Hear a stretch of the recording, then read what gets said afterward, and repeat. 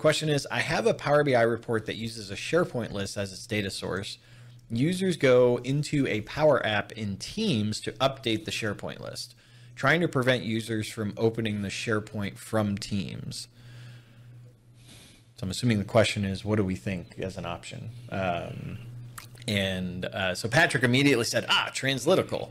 But the problem is this translytical wouldn't work against the SharePoint list. Look at you putting on the glasses. Oh, so I forgot to put my contacts on. Yeah, I forgot to put my contacts so on. distinguished.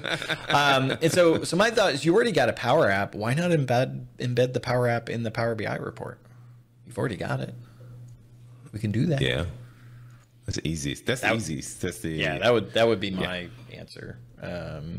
So I don't know if you've explored that data is king or not, but that would be an option of just have it right there in the report. Like, you've already got it in Teams, so just port it over. So